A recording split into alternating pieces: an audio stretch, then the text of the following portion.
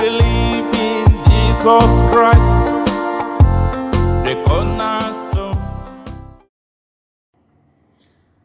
Hello there, friends. Welcome once again to the beautiful Friday, when we continue to share our life together in the cosmos on the way forward to eternity.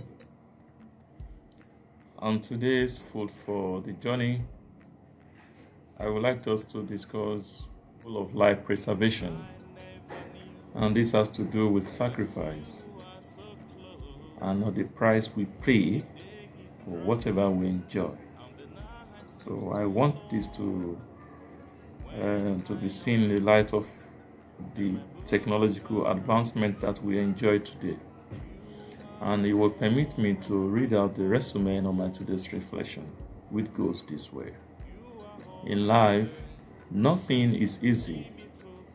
Every achievement goes with commensurate sweat.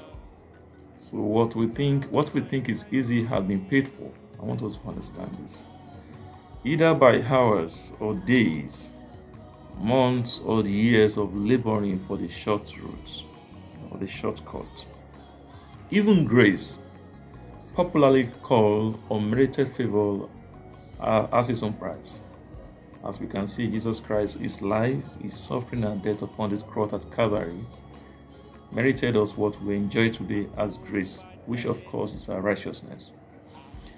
Though scientific and technological advancements seem to make life easy, it comes with its own side effects. So all we need to know is that we need to know what we want and be ready to pay the price. And then we also make our choices. When we make our choices, we do that wisely, because what we need to go for now in this world is what is the most important. So I bring it down to our use of cell phones. Almost everybody today enjoys the use of cell phone, and because of this, I would like to share the results of the research made by Dr. Goeorge Carlo in 1998. This doctor was employed to make this research so that he can see how the phone industry, so see how they can downplay the fear people have concerning the use of phone in relationship with cancer. So that when the research comes out, you will find a way of telling people that this is not dangerous. But to their own amazement, and we can see the utter honesty of this doctor when he came out with a result that was simply opposite of what they were expecting, and they had to publish that. And so I read out the findings of this doctor, that a nearly 300% increase in the incidence of genetic damage when human blood cells were exposed to radiation in the cellular frequency band. A significant increase in cell phone users' risk of brain tumors at the brain's outer edge, on whichever side the phone was held most often. A 60% greater chance of acoustic neuromas, a tumor affecting the nerve that controls hearing, among people who had used cell phone for 6 years or more. A higher rate of brain cancer deaths among handheld mobile phone users than among car phone users. Car phones are mounted on the dashboard rather than head next to your head.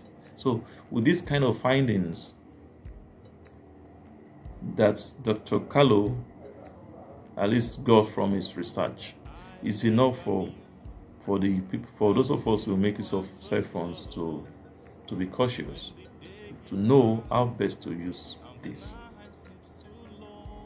When we see the advert of the phone industries, we cannot see anything of such, and they are not as open like those who produce cigarettes, when they say that tobacco smokers are liable to die young.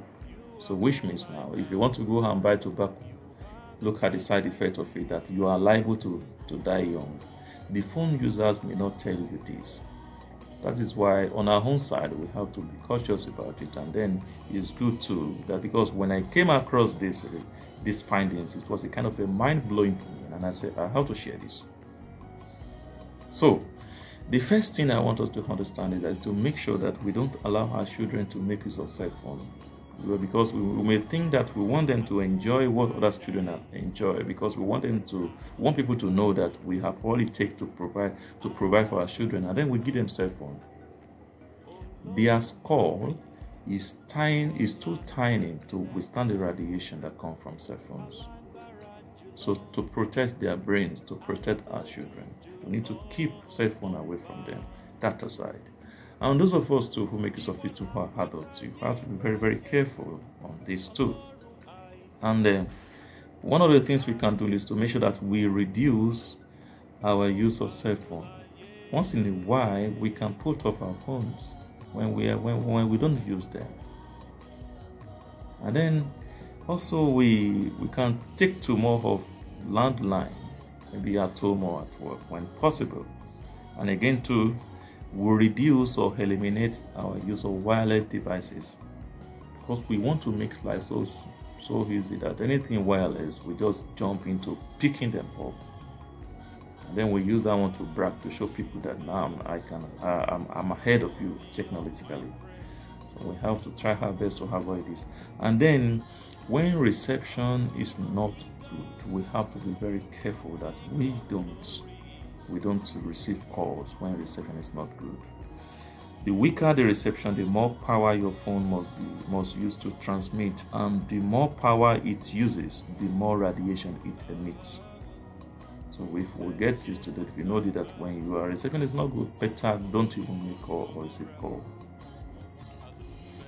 That aside, and again too, if our phone must be on, we must not allow it to touch our body, like at least like 6 inches away from us. Keep it away, so that we don't attract ourselves, we don't endanger ourselves, our skins, our body, our brain. So pull this together. Cell phone is just one of many technological advancements that can affect us adversely. So if what I'm talking about today is the gospel of life preservation, it's just left for us to see what we can pick from this. In the time of Jesus Christ, we all know, he made use of technology to some time, but then it's not the time that we are enjoying today. Jesus Christ will go to the riverside, he will go to the mountain, because he knows that the breeze from the mountain and the wind from the sea will help him to transmit what he was preaching, the gospel, to take the gospel far among the crowd that he was preaching to. So the same kind of technology too was advancement in technology, how to bring down to the use of radio and television and so what we enjoy today that make life so easy. So instead of going to the riverside, instead of going to the mountain, you can just be in your room. You begin to talk, and then you transmit whatever you want to transmit, that people all over the world through the mass media will be watching you and be listening to you. Life becomes so easy. So that is part of the Father. The Lord said that I keep you in a garden village, then you make a garden city. So we're in that garden city too, but we must be very, very careful the way we handle things in that garden city. So today, as we continue to preserve our life for greater things to come, I pray that God will give us the wisdom to know what is most important, so that as we enjoy the sacredness of life and how precious our life is, God will preserve our life for greater things. These are many other intentions I pray for through Christ our Lord. Amen. So, dear friends, kindly join me at 11:15 a.m. on Ekiti Radio 91.5 FM.